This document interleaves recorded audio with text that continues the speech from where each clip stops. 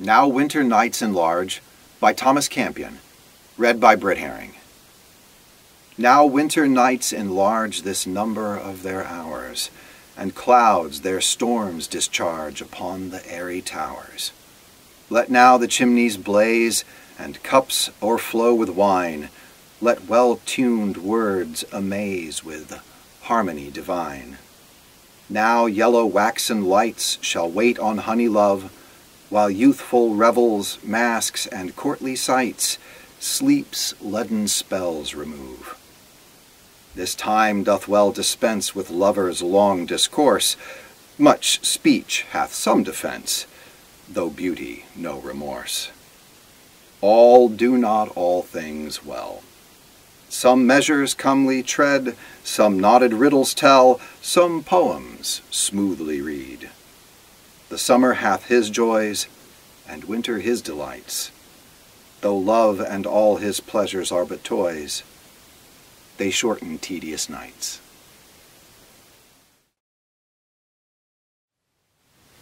Spellbound by Brontë, read by Ursula. The night is darkening round me. The wild winds coldly blow. But a tyrant spell has bound me, and I cannot go. The giant trees are bending, their bare boughs wade with snow, and the storm is fast descending.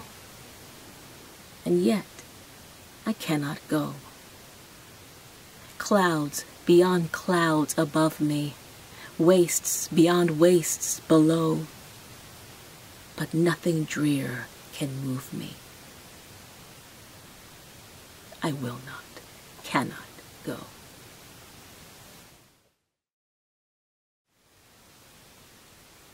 Helas by Oscar Wilde, read by Hemmingsen. To drift with every passion till my soul is a stringed lute on which all winds can play. Is it for this that I have given away mine ancient wisdom and austere control? Methinks my life is a twice-written scroll, scrawled over on some boyish holiday, with idle songs for pipe and virelay, which do but mar the secret of the whole. Surely there was a time I might have trod the sunlit heights, and from life's dissonance struck one clear chord to reach the ears of God. Is that time dead? Lo, with a little rod I did but touch the honey of romance, and must I lose a soul's inheritance?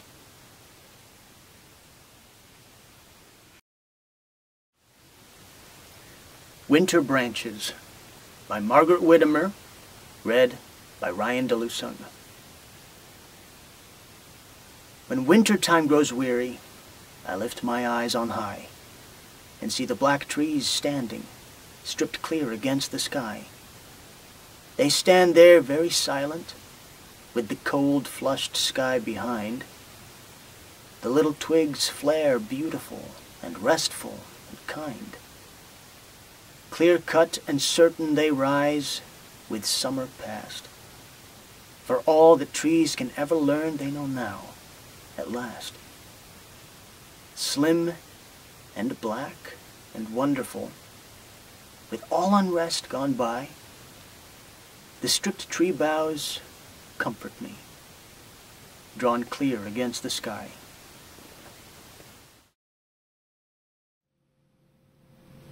Winter Fields by Clare, narrated by Kimberly Schraf.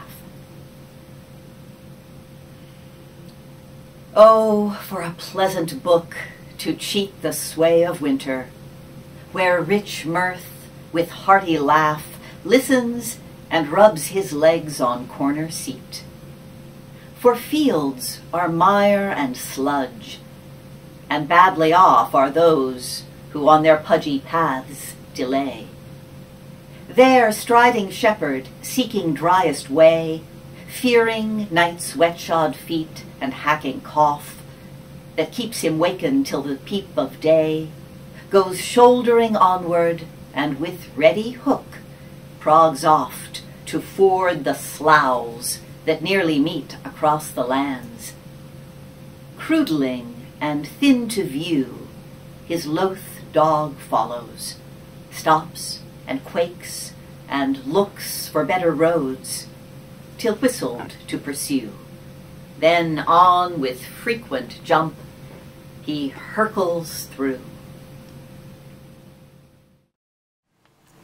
Sonnet to Winter by Emily Chubbuck Judson. Read by Celeste Lawson.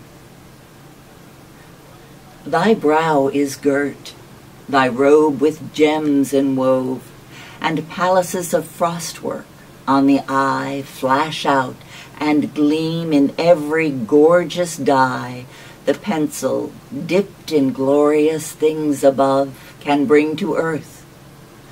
O thou art passing fair, but cold and cheerless as the heart of death, without one warm free pulse, one softening breath, one soothing whisper for the ear of care. Fortune too has her winter. In the spring we watch the bud of promise, and the flower looks out upon us at the summer hour, and autumn days the blessed harvest bring. Then comes the rain of jewels rare and gold, when brows flash light, but hearts grow strangely cold.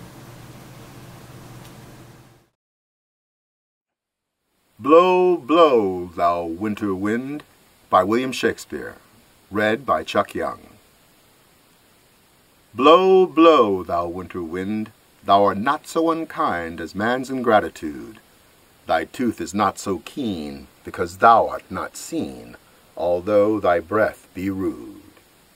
Hey ho, sing hey ho, unto the green holly. Most friendship is feigning, most loving mere folly. Then hey ho the holly, this life is most jolly.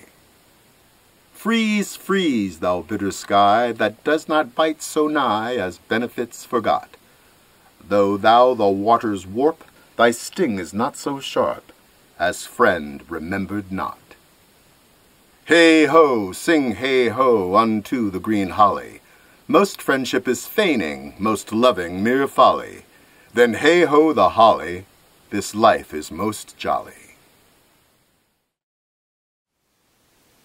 A Winter Blue Jay by Sara Teasdale, narrated by Laura Giannarelli. Crisply the bright snow whispered, crunching beneath our feet. Behind us, as we walked along the parkway, our shadows danced, fantastic shapes in vivid blue. Across the lake, the skaters flew to and fro, with sharp turns weaving a frail, invisible net.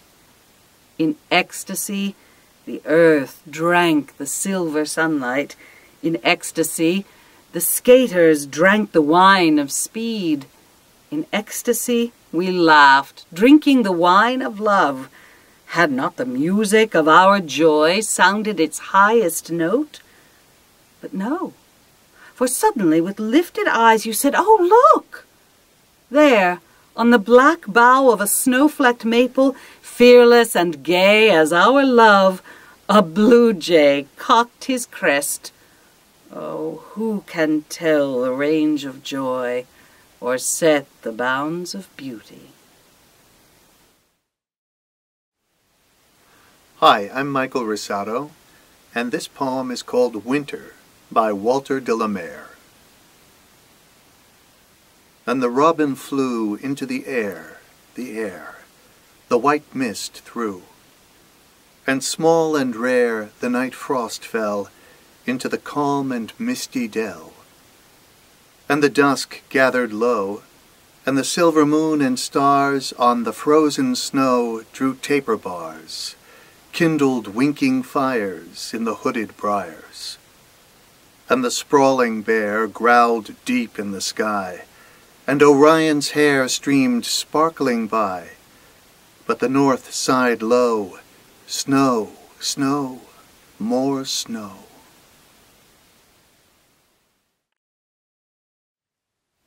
The Snowstorm by Ralph Waldo Emerson, 1803 to 1882, read for you by Michael Kramer.